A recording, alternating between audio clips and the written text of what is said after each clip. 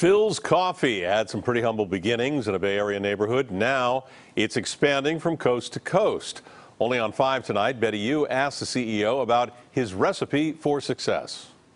Judging by the constant line out the door on the first day of its Walnut Creek opening, the love for Philz Coffee is strong. It's pretty long.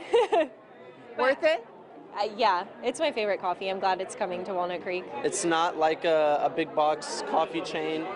There's a little more homey of a feel to drinking Philz. Over the last 15 years, Philz Coffee has become a Bay Area favorite. Facebook CEO Mark Zuckerberg is one of the chain's biggest fans. Today, the brand has 39 stores and counting, spread across the Bay Area, Los Angeles, and Orange County.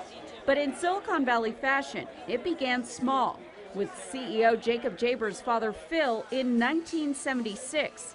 He created unique blends at the family grocery store in San Francisco's Mission District, where the original Philz is today. I've been helping him when it was a grocery store, because it used to be a grocery store. Since I was a really young kid, I would stand on top of milk crates and ring people up on the register. So I learned at a very young age business and how to work with people. 30-year-old Jaber has been running the business for the last 12 years as CEO. Every single cup is handmade for each customer, and our concept is such that each cup is personalized, the service and the cup.